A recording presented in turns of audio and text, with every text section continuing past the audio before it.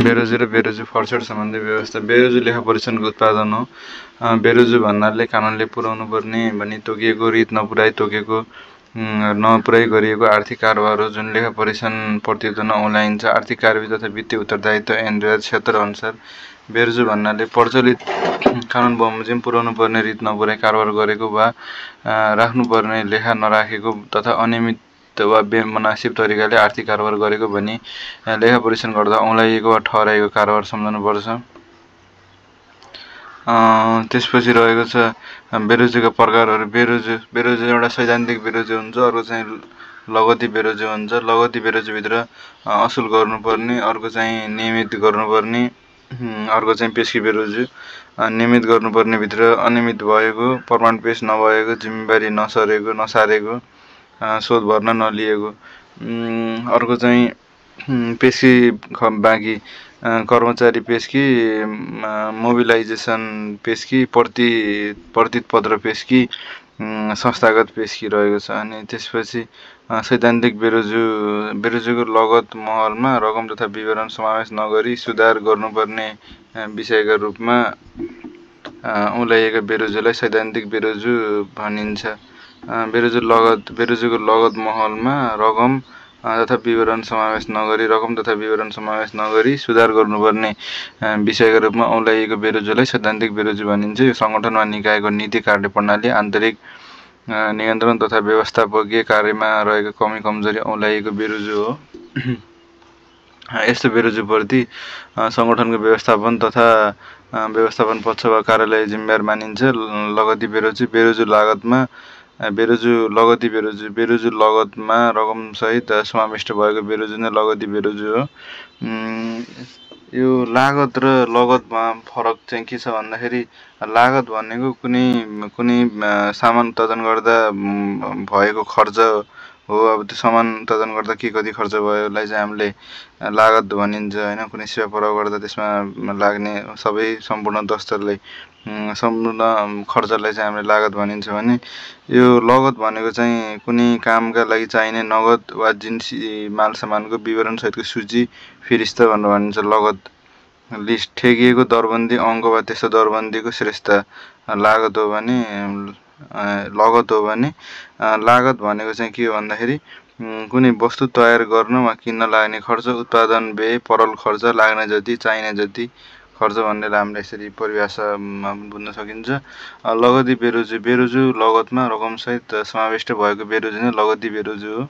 असुल उपर गरेर नियमित अथवा प्रमाण पेश गरेर पेशकी फर्सेट गरेर मात्र बेरोजी लगतबाट कट्टी गर्न सकिने खालको बेरोजीलाई लगती बेरोजी भनिन्छ। लगती बेरोजी देहाय अनुसार 3 प्रकारको हुन्छ। असुल गर्नुपर्ने बेरोजी कानुन बमोजिम भुक्तानी नहुनुपर्ने भएको वा हुनुपर्ने भन्दा बढी भुक्तानी भएको वा असुल गर्नुपर्ने रकम असुल नगरेको वा कम असुल गरेको रकम असुल गर्नुपर्ने बेरोजी ठहर्छ। असुल गर्नुपर्ने भनिएका बेरोजी रकम सम्बन्धित व्यक्तिबाट असुल उपर गराउने दायित्व जिम्मेवार व्यक्तिको हुन्छ। त्यस्तो रकम तिर्ने दायित्व सम्बन्धित व्यक्तिको हुन्छ। सम्बन्धित व्यक्तिबाट त्यस्तो असुल उपर हुन नसकेमा केन्द्रीय तहसिल कार्यालयमा पठाइनेछ। केन्द्रीय तहसिल कार्यालयले उक्त रकम सरकारी बाँकी सरह असुल उपर गर्दछ। असुल गर्नुपर्ने रकममा उदाहरणहरू बजेटमा उल्लेख नै नभएको शीर्षकमा खर्च गरेको, कर गट्टी गरेको तर बैङ्क दाखिला नगरेको, नगदी रसिद अनुसारको रकम बैङ्कमा दाखिला नगरेको, पाउनुपर्ने भन्दा बढी रकम भुक्तानी भएको आदि।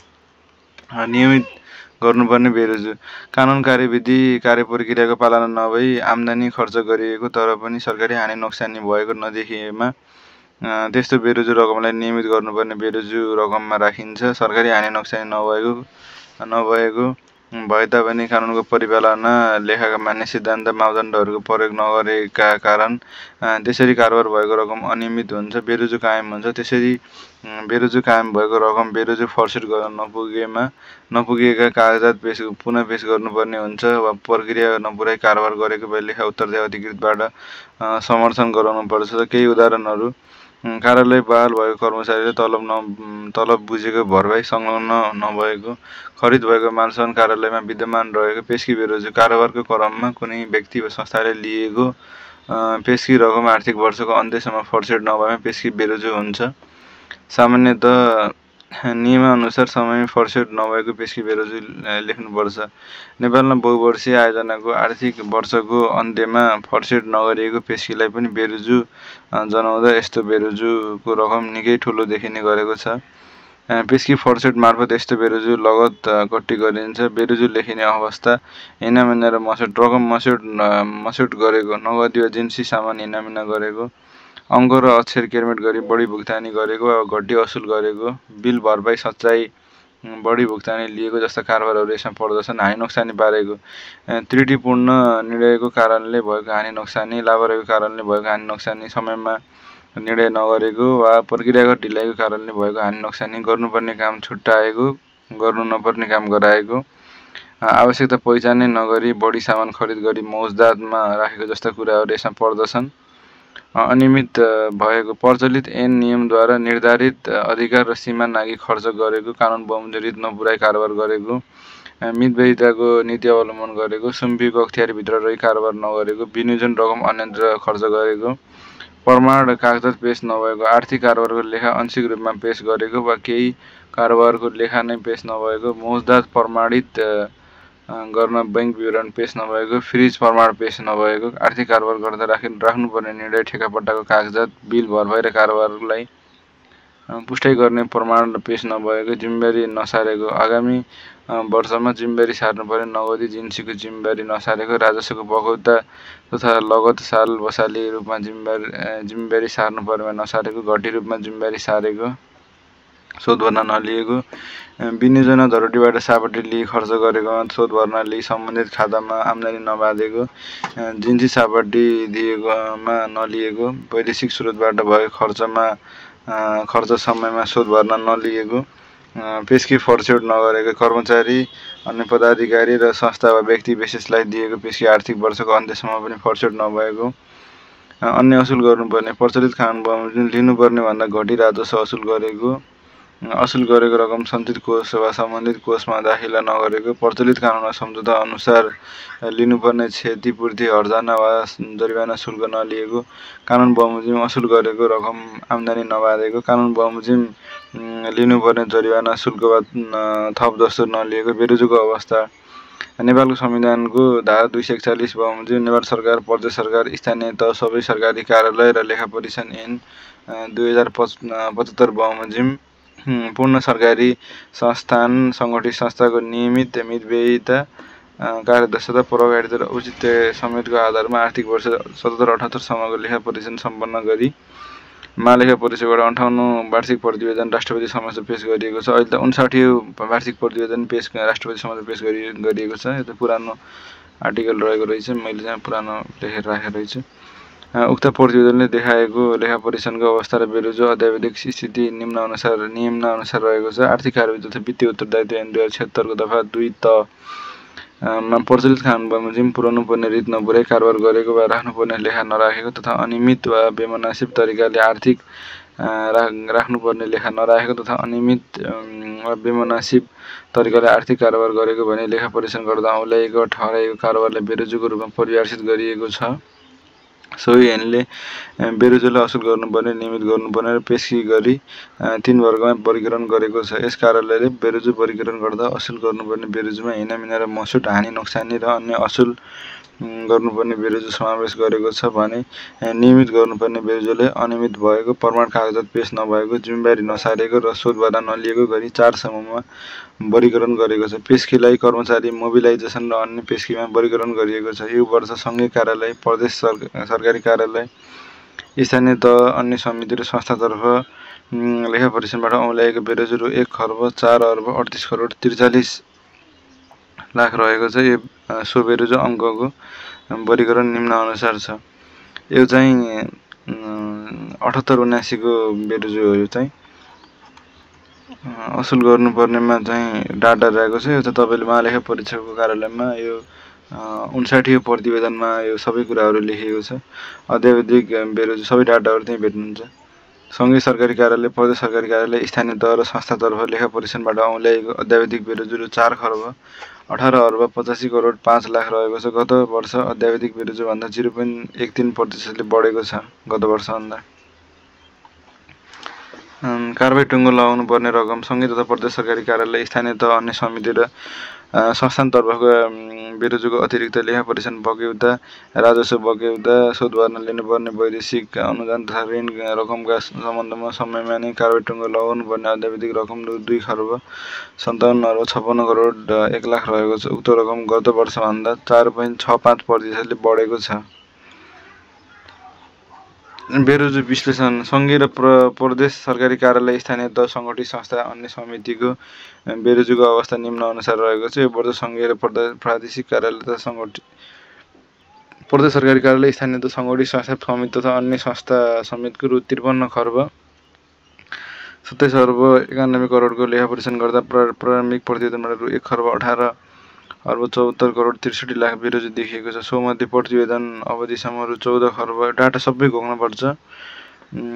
आर्थिक कार्यविधि तथा वित्तीय उत्तरदायित्व ऐन 2076 दफा 39 बमोजिम बेरोजु फर्सेट गर्ने पहिलो जिम्मेवार तथा दायित्व जिम्मेवार व्यक्ति तथा आर्थिक कारोबारमा संलग्न पदाधिकारीको हुने र बेरोजु फर्सेट हुन नसकेमा सम्बन्धित लेखा उत्तरदायी अधिकृतले फर्सेट गराउनु पर्ने व्यवस्था गरेको छ। सोही ऐनको दफा 37 मा उल्लेखिएको बेरोजुको 35 दिन म्याद थप भएकोमा सो म्यादभित्र फर्सेट गर्ने र फर्सेट नगरेमा दफा 37(4) बमोजिम लेखा उत्तरदायी अधिकृत र दफा बमोजिम विभागीय मन्त्री र राज्य मन्त्रीलाई जानकारी दिने उल्लेख छ। उक्त व्यवस्था अनुसार बेरोजुको जानकारी सम्बन्धित पदाधिकारीहरूलाई दिएको छ। सोही ऐनको दफा 50 मा बेरोजु फर्सेट गर्ने गराउने लगायतका वित्तीय उत्तरदायित्व वहन गर्ने जिम्मेवारी सम्बन्धित लेखा उत्तरदायी अधिकृतको हुने व्यवस्था छ। सोही व्यवस्था बमोजिम यो वर्ष कार्यरत लेखा उत्तरदायी अधिकृतहरूको नामावली र बेरोजु रकम अनुसूची 20 र 22 मा समावेश गरिएको छ। प्रदेशको सन्दर्भमा सम्बन्धित प्रदेश आर्थिक कार्यविधि ऐनले गरेको व्यवस्था अनुसार प्रदेश मन्त्रालयका लेखा उत्तरदायी अधिकृत र विभागीय मन्त्रीलाई समेत बेरोजु सम्बन्धमा जानकारी गराइएको छ। यो वर्ष 3079 सङ्घीय सरकारी कार्यालयको लेखा परीक्षण गरेकोमा 1506 कार्यालय 48.91% मा लगती बेरोजु देखिएन। प्रदेश सरकारी कार्यालयतर्फ 1019 को लेखा परीक्षण गरेकोमा 333 कार्यालय 32.67% मा लगती बेरोजु देखिएन। यो वर्ष 5462 सङ्घीय सरकारी कार्यालय प्रदेश र स्थानीय तहको 1,08,907 दफा 7 मा चाहिँ बेरोजु देखिएकोमा 69,853 दफा सैद्धान्तिक र 39,054 दफा लगती बेरोजु कायम भएको छ। सङ्घीय सरकारी कार्यालय, प्रदेश सरकारी कार्यालय, स्थानीय तह, अन्य समिति र संस्थातर्फ यो वर्ष लेखा परीक्षणबाट असुल गर्नुपर्ने देखिएको बेरोजु रु 28 अर्ब 82 करोड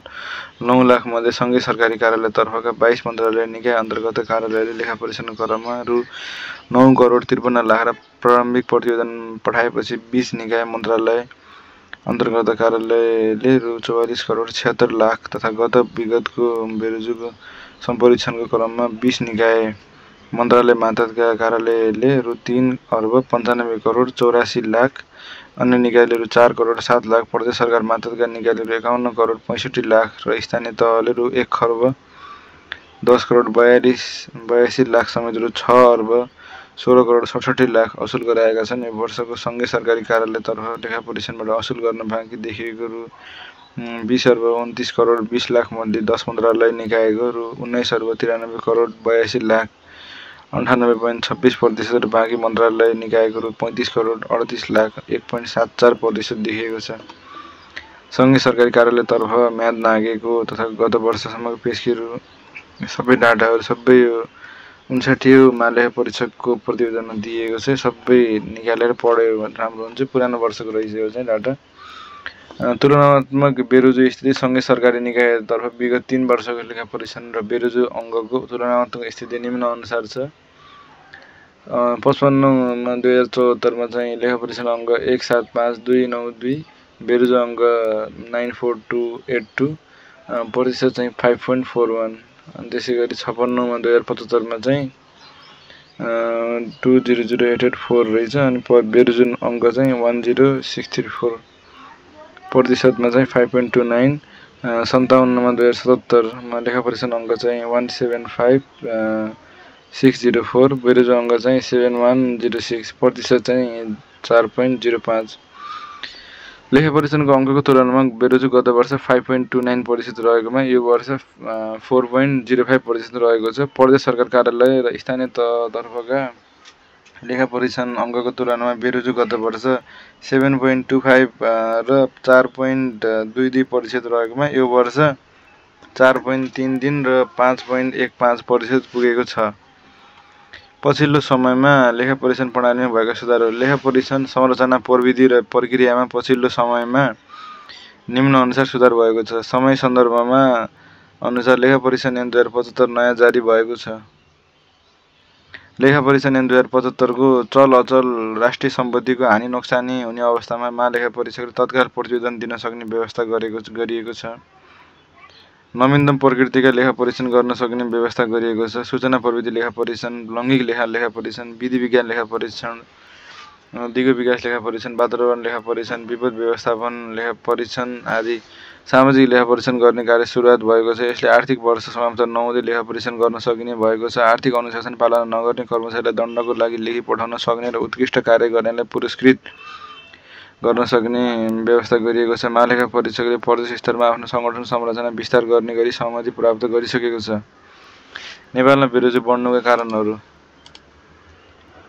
नेपालमा बेरोजगारी बढ्नुका कारणहरू पेस्की धेरै लिने र समयमै नबुझाउने प्रवृत्ति बढ्नु, कर्मचारीको खर्चमा अनियमितता हुनु र प्रक्रिया नपुर्याई खर्च गर्नु, लेखा उत्तरदायी अधिकृत र जिम्मेवार व्यक्तिबाटै आर्थिक कार्यविधि ऐन 2055 र आर्थिक कार्यविधि नियम 2064 अनुसार निर्धारित कार्यविधि र प्रक्रिया नपुर्याई खर्च गर्ने र लेखा परीक्षण नगराउनु, लेखा उत्तरदायी अधिकृतबाट समयमा नियमित अनुगमन एवं निरीक्षण नगर्नु, प्रचलित आर्थिक ऐन नियम र प्रशासनिक निर्णयहरू अस्पष्ट र दोहोरो अर्थ लाग्ने हुनु, बेरोजु अनुगमन गर्न नसक्नु, बेरोजुलाई कार्य सम्बन्धन मूल्याङ्कनसँग आबद्ध गर्न नसक्नु, आन्तरिक लेखा परीक्षण प्रभावकारी नभए बेलैमा सुधार गर्न नसक्नु, लेखा राख्ने कर्मचारीलाई तालिम ज्ञान सिपको अभाव हुनु, अन्तिम लेखा परीक्षणले दिएका सुझाव पालना नगर्नु, बेरोजु फर्सेउटलाई लेखा उत्तरदायी अधिकृत जिम्मेवार अधिकृतले उच्च प्राथमिकता दिन नसक्नु, सबै निकायले महालेखा परीक्षकले तोकेको ढाँचामा लेखा नराख्नु, जनताप्रति गैर जिम्मेवारीपना र मूल्य मान्यताको व्यवस्था, आर्थिक व्यवस्था गर्ने निकायकै खर्चमा मनमानी हुनु, बेरोजु हुन नदिने वा घटाउने उपायहरू, खर्चमा नियमितता गर्ने, पेस्कीलाई निरुत्साहित गर्ने, खर्च हुँदाको बखत मात्र फर्सेट गर्ने पद्धतिको विकास गर्ने, बेरोजु औँल्याइएपछि मात्र अनियमित कार्यप्रणालीमा सुधार गर्ने प्रविधि राख्नु हुँदैन, बेरोजु नियमित गरी रुजु हुन्छ भन्ने मानसिकता पनि राख्नु हुँदैन, लेखा उत्तरदायी अधिकृत र जिम्मेवार अधिकृतबाट समयमा सरकारी आर्थिक कारोबारको निरीक्षण मूल्याङ्कन विश्लेषण गरी बेरोजुलाई निरुत्साहित गर्ने, सरकारले प्रचलित आर्थिक ऐन नियम आदेश निर्देशन र कार्यविधिहरूको कडाइका साथ कार्यान्वयन गर्ने, अनियमित काम गर्ने, आफ्नो काम कर्तव्यको पालना नगर्ने र बेरोजु आउने गरी काम गर्ने उप कडा दण्ड र सजायको कारबाही गर्ने तथा बेरोजु नआउने गरी काम गर्ने कर्मचारीलाई पुरस्कार व्यवस्था गर्ने, बेरोजुलाई कार्य सम्बन्धन मूल्याङ्कनसँग आबद्ध गर्ने, बेरोजु फर्सेट भए नभएको अनुगमन गर्ने र बेरोजु फर्सेट गर्ने निकायलाई उत्कृष्ट तथा नमुना कार्यालयको रूपमा घोषणा गर्ने, आन्तरिक लेखा परीक्षणलाई प्रभावकारी बनाउने, बेरोजु फर्सेट नहुनुका कारणहरू। जिम्मेवार अधिकृत कार्यालय प्रमुख र लेखा उत्तरदायी अधिकृतले बेरोजु फर्सेट गर्ने कामलाई प्राथमिकता नदिनु तथा बेरोजु फर्सेट गर्ने कार्य जिम्मेवार अधिकृत कार्यालय प्रमुख र लेखा उत्तरदायी अधिकृतले बेरोजु फर्सेट गर्ने कामलाई प्राथमिकता नदिनु तथा बेरोजु फर्सेट गर्ने काम लेखाको मात्र हो भन्ने मानसिकता हुनु, बेरोजु फर्सेटको विषयलाई कर्मचारीको कार्य सम्बन्धन मूल्याङ्कनसँग आबद्ध गर्न नसक्नु, आर्थिक प्रशासनमा संलग्न कर्मचारीहरूमा इमान्दारिता, सदाचारिता, अनुशासन र सुशासनको अवस्था कमजोर हुनु, सिद्धान्त अनुसार लेखा राख्ने जनशक्तिमा दक्षताको कमी हुनु, लेखा परीक्षण गराउने कार्यलाई कम प्राथमिकता दिई लेखा परीक्षणको समयमा जिम्मेवार व्यक्ति उपस्थित नहुने तथा बेरोजु फर्सेटमा प्रतिबद्धता जनाउन नसक्नु, राजनीतिक दबावमा नियम कानुन मिचेर कार्यक्रम तथा बजेट राख्ने तथा जथाभावी खर्च बढ्ने प्रवृत्ति बढ्दै जानु, जिम्मेवार व्यक्तिको सरुवा बढुवा हुँदै बेरोजु फर्सेट गरेर मात्रै जाने व्यवस्था हुन नसक्नु, बेरोजु फर्सेट गर्नेलाई सम्परीक्षण गरी लगत कट्टा गर्ने निकाय छुट्टै हुने गरी कानुनी व्यवस्था हुनु, बेरोजु र बेरोजु फर्सेटको अवस्था कुनै पनि निकायमा आर्थिक कारोबार गर्दा केही कमी कमजोरी हुनु स्वाभाविक हो। यस्तो कमी कमजोरी कुनै जटिल हुन्छन् भने कुनै सामान्य प्रकृतिका हुन्छन्। आर्थिक कारोबार गर्दा यथेष्ट प्रमाण पेश नभएका, आर्थिक कारोबार गर्दा रीत नपुगेका, त्रुटिपूर्ण ढङ्गले कारोबार गरेको, आर्थिक गरेको आधारमा बेरोजु आउने गर्दछ। यसरी निस्केका बेरोजुलाई प्रमाण पेश गरी नियमित गरी गर्न लगाई त्यसरी आएको बेरोजु समयमा फर्सेट गरी आर्थिक अनुशासन कायम गर्नुपर्ने हुन्छ। नेपालमा हाल बेरोजुको दर प्रत्येक वर्ष बढ्दै जाने र फर्सेटको दर घट्दै जाने वा बेरोजु फर्सेटले प्राथमिकता नपाएको कारण आर्थिक प्रशासनमा स्वच्छता, इमान्दारिता, मितव्ययिता र पारदर्शिताको स्तर घट्दै गए जनताले तिरेको करको सही सदुपयोग हुन सक्दैन भने अर्कोतिर सार्वजनिक निकाय र सरकारप्रतिको आम नागरिकको जनविश्वास घट्दै जान्छ। त्यसैले आर्थिक अनुशासन कायम गर्न आर्थिक कारोबारमा देखिएका बेरोजु समयमा फर्सेट गर्नु आर्थिक प्रशासनको महत्त्वपूर्ण कार्य। यसरी हेर्दा बेरोजुको तुलनामा फर्सेट दर न्यून रहेको पाइन्छ भने अर्कोतर्फ आर्थिक व्यवस्थापनको जिम्मेवारी सम्हालेका निकाय र कर्मचारीबाट सबैभन्दा बढी अनियमितता र लापरवाही हुने गरेको पुष्टि हुन्छ। बेरोजु फर्सेट किन?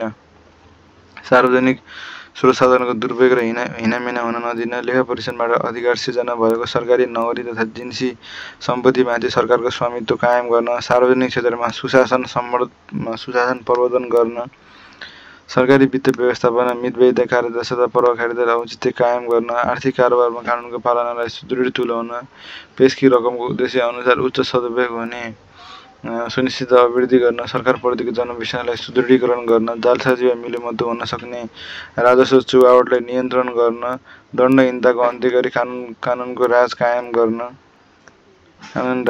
गर्न, अन्तिम लेखा परीक्षणलाई प्रभावकारी बनाउन आदि। बेरोजु फर्सेटको उद्देश्य आर्थिक अनुशासन, जवाफदेही र पारदर्शिता कायम गर्नु, सरकारी रकमको खर्च, मितव्ययिता, कार्यदक्षता र प्रभावकारिताको अभिवृद्धि गर्नु, विद्यमान नीति, ऐन, कानुन, कार्यप्रणाली, व्यवस्थापन र आन्तरिक नियन्त्रण प्रणाली जस्ता पक्षमा देखिएका कमी कमजोरी पहिल्यै सुधार गर्न, लेखा परीक्षणका आधारभूत सिद्धान्त नियमितता, मितव्ययिता, कार्यदक्षता, प्रभावकारिता र औचित्यलाई व्यवहारमा रूपान्तरण गर्नु, आर्थिक अनुशासन कायम गर्नु, आर्थिक स्वच्छता, इमान्दारिता र पारदर्शिता मार्फत स्वदेशमा वातावरण तयार गर्नु, अन्तर्राष्ट्रिय समुदाय र सरकारवालाहरूको सरकारप्रतिको विश्वसनीयता अभिवृद्धि गर्नु, नेपालमा बेरोजु र बेरोजु फर्सेट सम्बन्धी व्यवस्था, कानुनी व्यवस्था, आर्थिक कार्यविधि तथा वित्तीय उत्तरदायित्व 2076 दफा 38, 39 र 40 मा बेरोजुको लागत राख्ने, बेरोजु फर्सेट गर्ने गराउने, बेरोजु फर्सेट तथा फरफारक सम्बन्धी व्यवस्था छ। त्यसै दफा 42 मा बेरोजु फर्सेट समिति र दफा 43 मा बेरोजु फर्सेट समितिको काम, कर्तव्य र अधिकारको व्यवस्था गरिएको छ।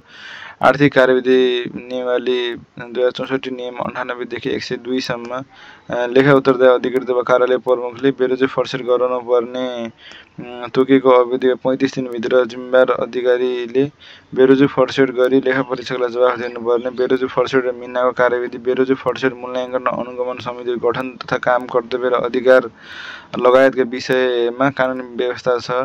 आर्थिक कार्यविधि तथा वित्तीय उत्तरदायित्व ऐन तथा आर्थिक कार्यविधि नियमावली बेरोजुको अभिलेख राख्ने तथा नियमअनुसार फर्सेट गराउने दायित्व निकाय कार्यालय प्रमुख लगायत जिम्मेवार अधिकारीको हुने भनी किटान गरेको छ। लेखा परीक्षण ऐन 2075 यस ऐनमा दफा 8 मा लेखा परीक्षण गर्दा हेर्ने विषय निर्धारण गर्दै ती विषयमा बेरोजु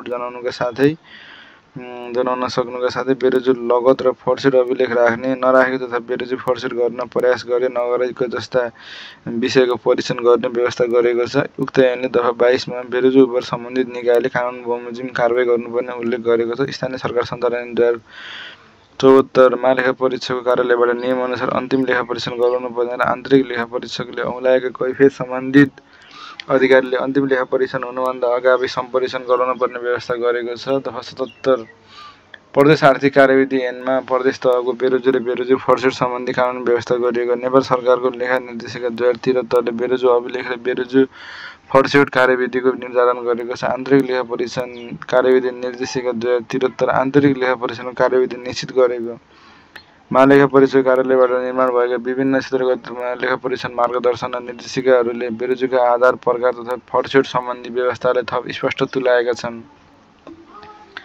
संस्थागत व्यवस्था नेपाल सरकार मन्त्री परिषद असुल उपर हुन नसक्ने ठहरिएको बेरोजुको मिना दिने निर्णय गर्ने, महालेखा परीक्षक कार्यालय लेखा परीक्षण गरी बेरोजु औँल्याउने तथा सम्परीक्षण गर्ने, सार्वजनिक लेखा समिति प्रतिनिधि सभा बेरोजु उपर छलफल तथा असुल उपरका लागि संसदको तर्फबाट निर्देशन दिने, प्रदेश स्तरीय सार्वजनिक लेखा समिति प्रदेश तहमा बेरोजु सम्बन्धमा नीतिगत निर्देशन दिने, बेरोजु फर्सेट समिति सार्वजनिक लेखा समितिको सदस्यको अध्यक्षतामा उप वा नायब महालेखा परीक्षक समेत सदस्य रहने, कानुन बमोजिम बेरोजु नियमित मिना वा असुल उपर सम्बन्धी निर्णय गर्ने र निर्देशन दिने। बेरोजु फर्सेट मूल्याङ्कन अनुगमन सम्बन्धी मुख्य सचिवको अध्यक्षतामा गठित बेरोजु फर्सेट अनुगमन मूल्याङ्कन गरी आवश्यक निर्देशन दिने लगायत कार्य गर्ने। बेरोजु मिना सम्बन्धी मुख्य सचिवको अध्यक्षतामा गठित कानुन बमोजिम बेरोजु मिना गर्न सम्बन्धित निकाय वा नेपाल सरकार मन्त्री परिषदलाई सिफारिस गर्दछ। कुमारी चोक तथा केन्द्रीय तहसिल कार्यालय असुल उपर हुन नसकेको सरकारी बेरोजु सरकारी बाँकी सरह असुल उपर गर्ने महालेखा नियन्त्रक कार्यालय, प्रदेश लेखा नियन्त्रक कार्यालय, कोष तथा लेखा नियन्त्रक कार्यालयहरू आन्तरिक लेखा परीक्षण गरी बेरोजु औँल्याउन तथा फर्सेटका लागि सहजीकरण गर्ने जिम्मेवार व्यक्ति र लेखा उत्तरदायी अधिकृत बेरोजु फर्सेट गराउने दायित्व निर्वाह गर्ने।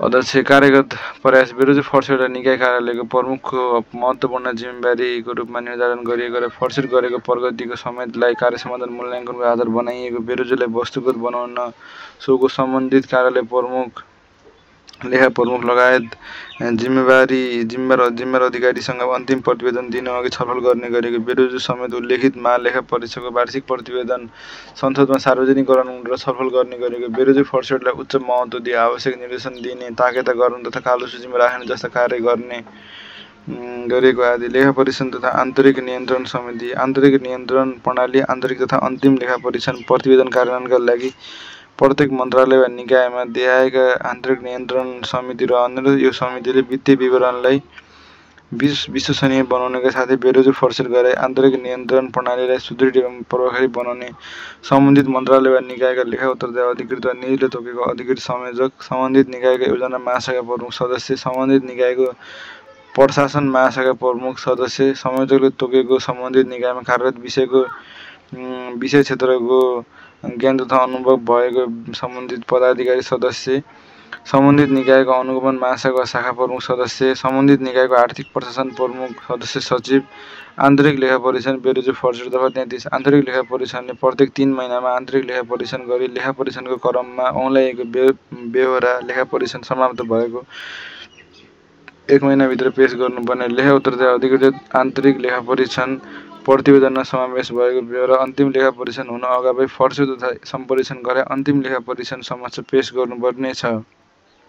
आन्तरिक लेखा परीक्षण प्रतिवेदनमा प्रस्तुत हुन आएका सुझावहरूको सम्बन्धमा कारणसहित हटाएकोमा बाहेक अन्य सुझावलाई अन्तिम लेखा परीक्षकले आफ्नो प्रतिवेदनमा सुझावको रूपमा प्रस्तुत गर्ने। महालेखा नियन्त्रक कार्यालयले आन्तरिक लेखा परीक्षकको एकीकृत वार्षिक प्रतिवेदन तयार गरी प्रत्येक वर्षको कार्तिक महिनाभित्र अर्थमन्त्री समक्ष पेश गर्नुपर्नेछ। दफा 34 प्रदेश तथा स्थानीय तहले लेखा तथा आर्थिक कारोबारको नियमित मितव्ययिता, कार्यदक्षता र प्रभावकारिताको आधारमा आन्तरिक लेखा परीक्षण गरी आन्तरिक लेखा परीक्षण प्रतिवेदनबाट औँल्याइएका विषयहरूको आधारमा आवश्यक सुधार गर्नुपर्ने। प्रदेश र स्थानीय तहले आन्तरिक लेखा परीक्षणको प्रतिवेदनमा उल्लेख भए बमोजिम सुधार भयो वा नभएको परीक्षण गर्न तथा आवश्यक कारबाही गर्न लेखा परीक्षण समिति गठन गर्नुपर्नेछ। प्रदेश तथा स्थानीय तहले आन्तरिक लेखा परीक्षणले पेश गरेको प्रतिवेदन र सो उपर कारबाहीको प्रतिवेदन प्रदेशको हकमा सम्बन्धित मन्त्री तथा स्थानीय तहको हकमा प्रदेश प्रमुख समक्ष पेश गर्नुपर्नेछ।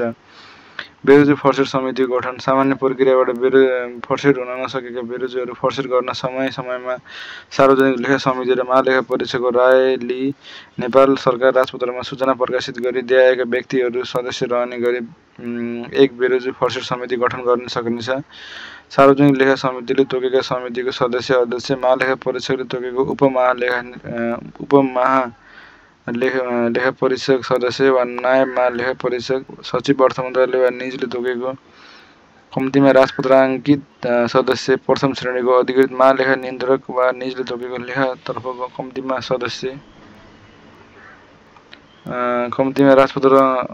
पत्राङ्कित प्रथम श्रेणीको अधिकृत नै सदस्य हुने। नेपाल चार्टर्ड एकाउन्टेन्ट्स सङ्घले मनोनयन गरेको चार्टर्ड एकाउन्टेन्ट सदस्य एकजना नेपाल सरकारले तोकेको व्यक्ति सदस्य सचिव।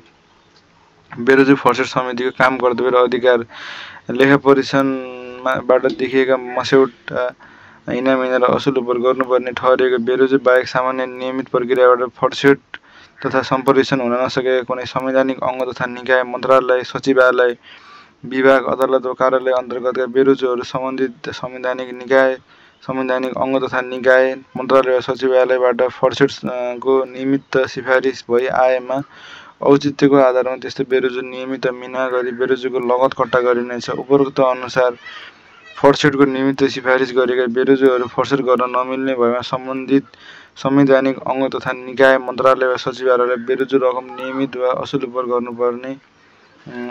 गर्नेदेखि पठाउने। बेरोजु फर्सेट मूल्याङ्कन अनुगमन समिति कार्यालयले गरेका बेरोजु फर्सेट अनुगमन गरी बेरोजु फर्सेट सम्बन्धी काम कारबाहीमा प्रभावकारिता ल्याउन नेपाल सरकारले बेरोजु फर्सेट मूल्याङ्कन अनुगमन समिति गठन गर्न सक्नेछ। मुख्य सचिव अध्यक्ष, सचिव अर्थ मन्त्रालय सदस्य, सचिव सामान्य प्रशासन मन्त्रालय सदस्य, महालेखा नियन्त्रक सदस्य, नेपाल सरकारले मनोनयन गरेको व्यक्ति सदस्य सचिव। बेरोजु फर्सेट मूल्याङ्कन अनुगमन समितिको काम कर्तव्य र अधिकार। मन्त्रालय सचिवालय विभाग कार्यालयले गरेको बेरोजु फर्सेट सम्बन्धी काम कारबाहीको लेखाजोखा तथा मूल्याङ्कन गर्ने, कायम भएको बेरोजु कम फर्सेट गर्ने वा फर्सेट नगर्ने मन्त्रालय सचिवालय वा विभागका प्रमुखलाई समितिमा उपस्थित गराएर निजसँग छलफल गर्ने र आवश्यक परेका कारबाहीका लागि सम्बन्धित मन्त्रालयलाई निर्देशन गर्ने। यसरी दिएको निर्देशनमाथि कारबाही नगरेको पाइएमा लेखा उत्तरदायी अधिकृत उप विभागीय कारबाहीको निमित्त नेपाल सरकार समक्ष सिफारिस गर्ने, सम्बन्धित मन्त्रालय सचिवालय विभागलाई बेरोजु फर्सेट गर्न आवश्यक निर्देशन दिने र बेरोजु फर्सेट सम्बन्धी कारबाही गरे वा नगरेको वा असुल उपर गर्नुपर्ने भनी ठहराएको बेरोजु तोकिएको समयभित्र असुल उपर गरेको गरे नगरेको केन्द्रीय तहसिल कार्यालयमा पठाए नपठाएको सम्बन्धमा अनुगमन गर्ने। बेरोजु फर्सेट सम्बन्धी काम कारबाहीको सम्बन्धमा प्रत्येक 6 महिनामा सम्बन्धित मन्त्रालय सचिवालय वा विगतको प्रगति विवरण तयार गरी प्रधानमन्त्री तथा मन्त्री परिषदको कार्यालय र वार्षिक प्रतिवेदन मन्त्री परिषद समक्ष पेश गर्ने। समितिको सचिवालय अर्थ मन्त्रालयमा रहनेछ। मिना सम्बन्धी व्यवस्था। मिना दिनुपर्नेमा 3 लाख रुपियाँसम्म सम्बन्धित मन्त्रालयको सचिवले र सोभन्दा माथिको रकमको हकमा देहाय बमोजिमको समितिको सिफारिसमा 5 लाखसम्मको मिना सम्बन्धित मन्त्रालय र सोभन्दा बढी रकमको मिना नेपाल सरकार मन्त्री परिषदले दिन सक्नेछ। मुख्य सचिव अध्यक्ष, सचिव अर्थ मन्त्रालय सदस्य, महालेखा नियन्त्रक सदस्य, केन्द्रीय तहसिल कार्यालयको प्रमुख सदस्य, कुमारी चोक तथा केन्द्रीय तहसिल कार्यालयको काम कर्तव्य र अधिकार, आर्थिक कार्यविधि तथा वित्तीय उत्तरदायित्व ऐन 2076 को दफा 49 र आर्थिक कार्यविधि नियमावली 2064 को नियम 104 बमोजिम कुमारी चोक तथा केन्द्रीय तहसिल कार्यालयको काम कर्तव्य र अधिकार यस प्रकार रहेका छन्। असुल उपर गर्नुपर्ने रकम र नेपाल सरकारसँग गरेको शर्तनामा अनुसार बुझाउनुपर्ने रकम नबुझाएको र सरकारी नगदी तथा जिन्सी सम्पत्ति हिनामिना गर्ने व्यक्तिबाट असुल गर्नुपर्ने रकम असुल उपर गर्ने, कार्यालयमा बकौता रहन गएका रकम कलमहरू लगत कसी असुल उपर गर्ने गराउने, अर्धन्यायिक निकायबाट भएको दण्ड जरिमानाको रकम लगत कसी असुल उपर गर्ने, असुल उपर गर्नुपर्ने रकम असुल उपर गर्दा सम्बन्धित व्यक्ति संस्था वा पदाधिकारीसँग आवश्यक प्रमाण बुझ्ने, बयान गराउने, साक्षी झिकाउने लगायत प्रचलित कानुनको अधीनमा रही थुनामा राखी कारबाही गर्ने सम्बन्धमा अदालतले भएसरको अधिकार प्रयोग गर्न सक्ने। सरकारी रकम असुल उपर गर्ने सिलसिलामा जिम्मेवार व्यक्तिको तलब भत्ता, निवृत्ति भरण, उपदान र निजले भुक्तानी पाउने जुनसुकै रकम रोक्का गर्ने र आवश्यकता अनुसार राजधानी रोक्का गर्न सम्बन्धित निकायमा लेखी पठाउने। आफू कहाँ लगत कसिएका सरकारी बाँकी रकम भएका व्यक्ति, फर्म, कम्पनी वा संस्थाको नाम र बाँकी रकमको लगत प्रत्येक वर्ष अद्यावधि गरी सम्बन्धित मन्त्रालयमा पठाउने। सरकारी रकम असुल उपर गर्ने सिलसिलामा जिम्मेवार व्यक्ति वा निजको जमानीमा जायज खोज तलास गरी रोक्का राख्ने र लिलाम बिक्री गर्ने। बेरोजगार दण्ड जरिवाना असुल उपर गर्दा आफै वा अन्य कार्यालय मार्फत गराउन सक्ने तथा आवश्यक सहयोग उपलब्ध गराउन सम्बन्धित कार्यालयको कर्तव्य हुने। बेरोजु फर्सेट समितिको सचिवालयका रूपमा काम गर्ने कुमारी चोक तथा केन्द्रीय तहसिल कार्यालयले असुल फर्सेट गर्ने प्रक्रिया। जिम्मेवार व्यक्तिलाई रकम बुझाउन 35 दिनको म्याद दिई सूचना पठाउने। 35 दिनभित्र रकम दाखिल गर्न नसक्ने पर्याप्त कारण देखिएमा बढीमा 6 महिनासम्मको म्याद थपिदिने। उल्लेखित अवधिभित्र पनि रकम दाखिल नगर्ने जिम्मेवार व्यक्तिसँग केन्द्रीय तहसिल कार्यालयले पारिश्रमिक, निवृत्ति भरण र कुनै सरकारी निकायबाट भुक्तानी पाउन बाँकी रकमबाट कट्टी गरी असुल उपर गर्न सक्ने। यसरी असुल गर्न केन्द्रीय तहसिल कार्यालयबाट अनुरोध भइआएमा सम्बन्धित कार्यालय प्रमुखले जिम्मेवार व्यक्तिबाट असुल गर्नुपर्ने जति रकम निजले भुक्तानी पाउने रकमबाट कट्टी गरी असुल उपर गरिदिनु पर्ने। यसरी असुल उपर नगर्ने कार्यालय प्रमुख उपर प्रचलित कानुन बमोजिम विभागीय कारबाही गर्न केन्द्रीय तहसिल कार्यालय सम्बन्धित मन्त्रालयमा लेखी पठाउने। सम्बन्धित कार्यालयमा लेखी पठाउने। सम्बन्धित कार्यालयमा लेखी पठाउने। अनि त्यसपछि असुल उपभोग गर्नुपर्ने व्यक्तिलाई केन्द्रीय तहसिल कार्यालयमा उपस्थित गराउन जिल्ला प्रहरी कार्यालयमा लेखी पठाउन सकिने। जिल्ला प्रहरी कार्यालयमा लेखी पठाउन सकिने।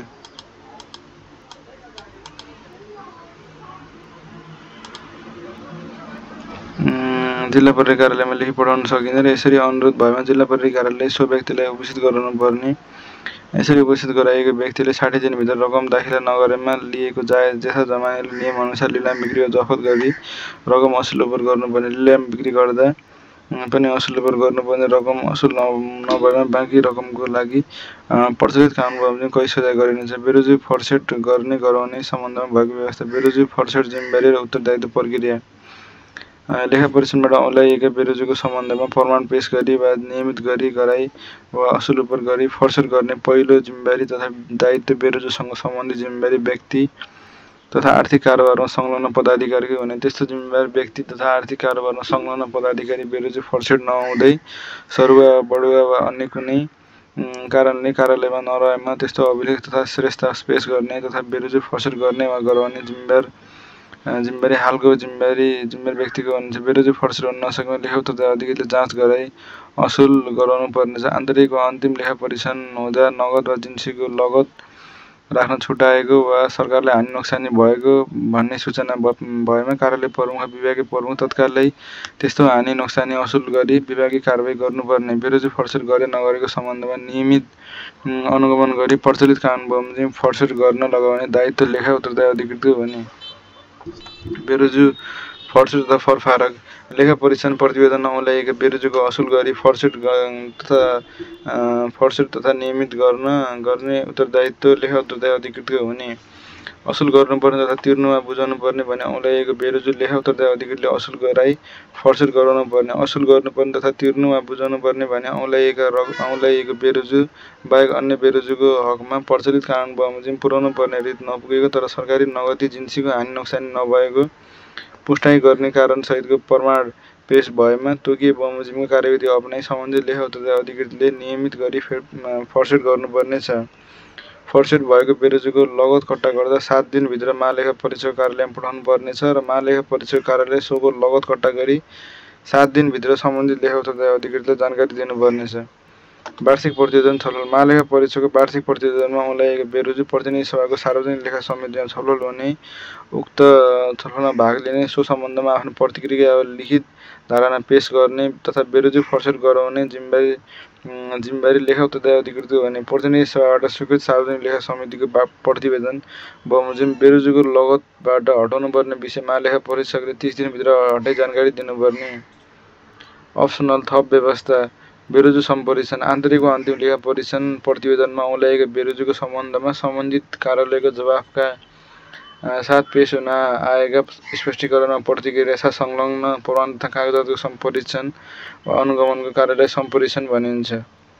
सम्बन्धित कार्यालयले असुल उपभोग गर्नुपर्ने बेरोजी असुल उपभोग गरी वा प्रमाण जुटाई कागजातहरूको पुनः परीक्षणको लागि अनुरोध गर्नुपर्दछ। सम्परीक्षणबाट बेरोजी रहन नपर्ने भएमा लेखा परीक्षण गर्ने निकायले बेरोजी लगतबाट उक्त बेरोजीको लगत हटाउनेछ।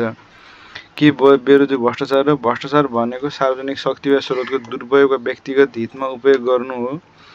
बेरोजी लेखा परीक्षणका क्रममा रुजु गर्दा नमिलेको वा रुजु नगरिएको वा नभएको आर्थिक कारोबार हो। यो नियमित गर्नुपर्ने वा असुली गर्नुपर्ने वा पेशगी फर्सेट गर्नुपर्ने हुन्छ। त्यसैले यदि बेरोजी नियम विपरीत खर्च गरेको कारणले भएको छ भने त्यो पनि भ्रष्टाचार हुन सक्छ, तर सबै बेरोजी भ्रष्टाचार नहुन सक्छ। बजेटहरू विधि र प्रक्रियालाई कुल्चिएर गरिएको खर्च बेरोजी हो। सबै खर्चहरू नियम कानुन सम्मत हुनुपर्छ। नीति तथा निर्देशिकाले तोके अनुसार मापदण्ड पुरा गरी खर्च गर्नुको साटो आफू खुसी खर्च गर्नु भनेको बेरोजी हो। बेरोजी कर्मचारीको व्यावसायिक ज्ञानको कमीको कारण सिर्जित हुन सक्ने सामान्य गल्ती पनि हुन सक्छ। बेरोजी लेखा परीक्षणको उत्पादन हो। लेखा परीक्षण गर्ने क्रममा सबै प्रमाणहरू पेश भएको हुन्छ। भ्रष्टाचार प्रमाण पेश गरिँदैन। उपरोक्त अनुसार बेरोजी हुँदैमा भ्रष्टाचार भएको भन्न सकिँदैन, तर बेरोजी भ्रष्टाचारको सुरुवात हुन सक्छ। भ्रष्टाचार अनुसन्धानको आधार बन्न सक्छ। लेखा उत्तरदायी अधिकृत जिम्मेवार व्यक्ति भन्नाले कसलाई बुझिन्छ? बेरोजी फर्सेट सम्बन्धमा लेखा उत्तरदायी अधिकृतले के कस्तो भूमिका रहन्छ उल्लेख गर्नुहोस्। आर्थिक कार्यविधि ऐन 2055 मा भएको व्यवस्था अनुसार लेखा उत्तरदायी अधिकृत र जिम्मेवार व्यक्तिको परिचय निम्न अनुसार दिएको छ। लेखा उत्तरदायी अधिकृत। लेखा उत्तरदायी अधिकृत भन्नाले आफ्नो र मातहत कार्यालयको आर्थिक प्रशासन सञ्चालन गर्ने, वार्षिक बजेट तयार गर्ने र सो बजेट निकास प्राप्त गरी खर्च गर्ने अधिकार सुम्पने, बजेटको लेखा राख्ने र लगाउने, लेखा विवरण तयार गर्ने, गराउने, विनियोजन, राजस्व र धरोडी र जिन्सी समेतको आन्तरिक तथा अन्तिम लेखा परीक्षण गराउने, बेरोजु नियमित गर्ने गराउने, असुल उपर गर्ने गराउने, मिना गर्ने गराउने कर्तव्य भएको सचिवलाई सम्झनु पर्छ। जिम्मेवार व्यक्ति। जिम्मेवार व्यक्ति भन्दा लेखा उत्तरदायी अधिकृतबाट दिए बमोजिम कार्य सञ्चालन गर्ने, जिम्मा लिने, खर्च गर्ने, लेखा राख्ने, आन्तरिक वा अन्तिम लेखा परीक्षण गराए बेरोजु फर्सेट गर्ने वा गराउने, सरकारी नगदी जिन्सी असुल उपर गर्ने गराउने तथा दाखिला गर्ने कर्तव्य भएको व्यक्ति सम्झनु पर्छ र सो शब्दले सरकारी कामको लागि सरकारी नगदी वा जिन्सी लि वा नली वा काम पन्छाउने, जिम्मा लिने गैर सरकारी व्यक्ति समेतको जनाउँछ। बेरोजु फर्सेट सम्बन्धमा लेखा उत्तरदायी अधिकृतको भूमिका। आर्थिक कार्यविधि कानुनले बेरोजु सम्बन्धमा लेखा उत्तरदायी अधिकृतले निम्न अनुसारको भूमिका अपेक्षा गरेको छ। बेरोजु आउन नदिने भूमिका। आर्थिक कार्यविधि ऐन 2055 तथा नियमावली 2064 बमोजिम लेखा राखे नराखेको, खरिद कानुन र कार्यविधि पालना गरे नगरेको सम्बन्धमा निरीक्षण अनुगमन गर्ने, बेरोजु फर्सेट कार्यको अनुगमन गर्ने, महालेखा परीक्षकको वार्षिक प्रतिवेदनको प्रतिक्रिया दिने, संसदको सार्वजनिक समितिको छलफलमा भाग लिने र आवश्यक जवाफ दिने, सम्बन्धित कार्यालयले पटक पटक ताकेता गर्दा पनि असुल उपर हुन नसकेका बेरोजुलाई केन्द्रीय तहसिल कार्यालयमा लगत पठाउने, सरकारी हानि नोक्सानी नभएको तर कानुनी रित नपुगेको कारण बेरोजु कायम भएका रकम कलमहरू सम्बन्धित कार्यालयको सिफारिसमा नियमित गरिदिने। अन्त्यमा लेखा उत्तरदायी अधिकृत भनेको कुनै पनि मन्त्रालय, सम्बन्धित अङ्ग वा निकाय आएको प्रशासनिक प्रमुख आफ्नो निकाय र मातहतका निकायमा बेरोजु कम गर्न स्पष्ट मार्गदर्शन, छरितो कार्यप्रणाली, प्रभावकारी आन्तरिक नियन्त्रण प्रणाली अपनाएर बेरोजु नै आउन नदिनेदेखि कायम भएको बेरोजु समयमा फर्सेट गराउनमा समेत निजको जिम्मेवारीपूर्ण भूमिका रहन्छ। धन्यवाद।